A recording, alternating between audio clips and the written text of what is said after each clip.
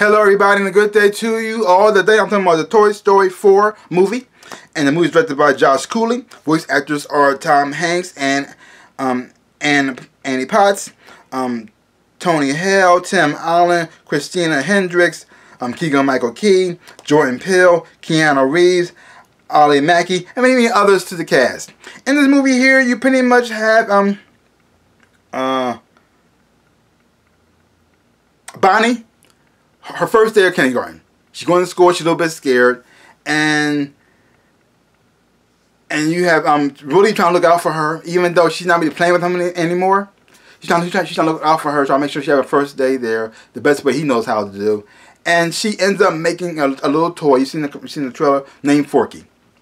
That becomes her best friend, and it's up to Woody to make sure that Forky stays alive, stays safe, stays well, so Bonnie can bond with this toy, have the experience she had with this toy, loves this toy, and have a good day at school with this toy.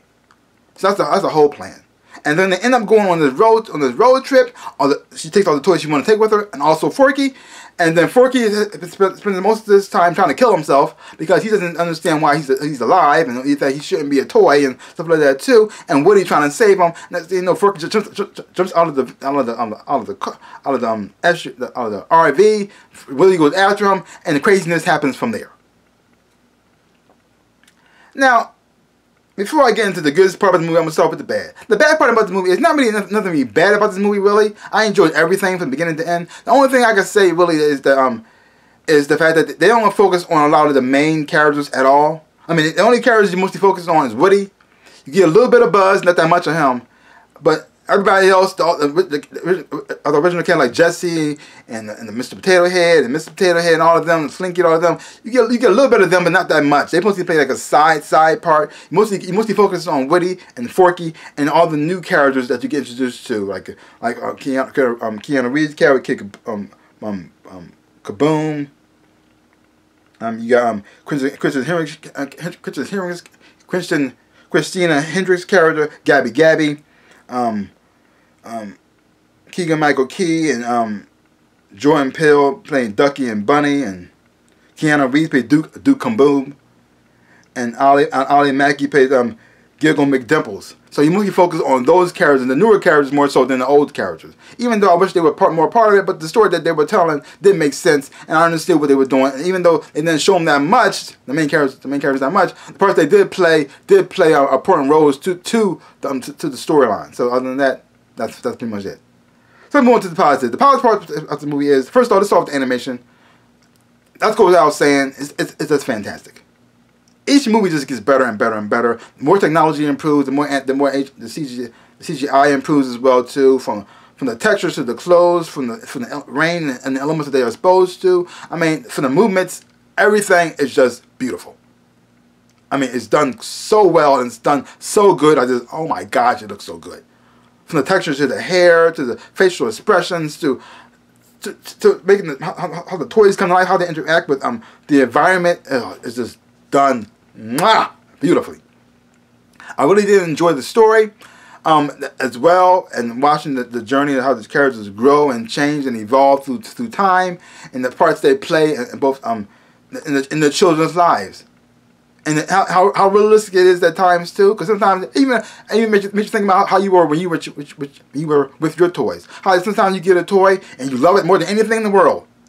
You play with it all the time. You sleep with it. You cannot part from it. Next thing you get a new toy or something else, and then that toy you used to love kind of goes away to the base side a little bit and just sits there, and you don't play with it anymore. You kind of forget about it, and you see that happening in this story right here.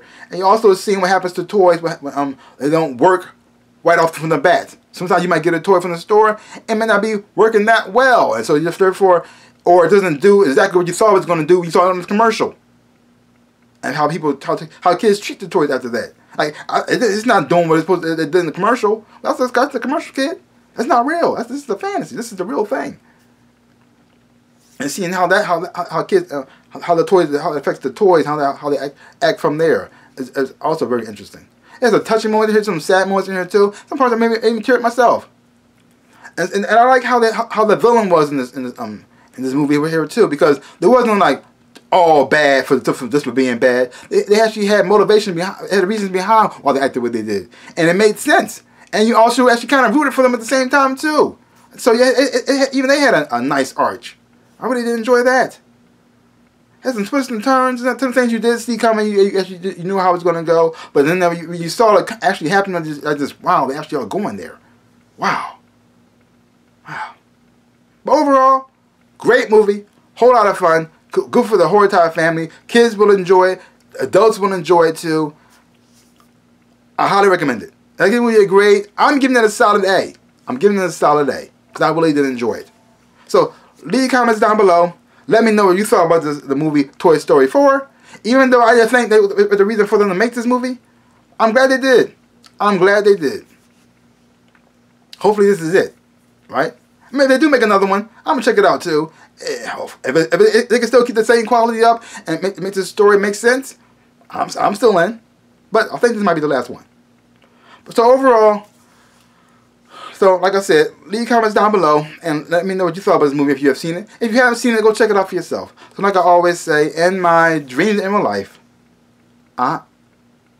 first of all, give my channel a like, hit the thumbs up, boom, and subscribe to my channel and share. I really appreciate it. So like I always say, in my dreams and my life, I am the Ninja Rabbit. Peace out, people.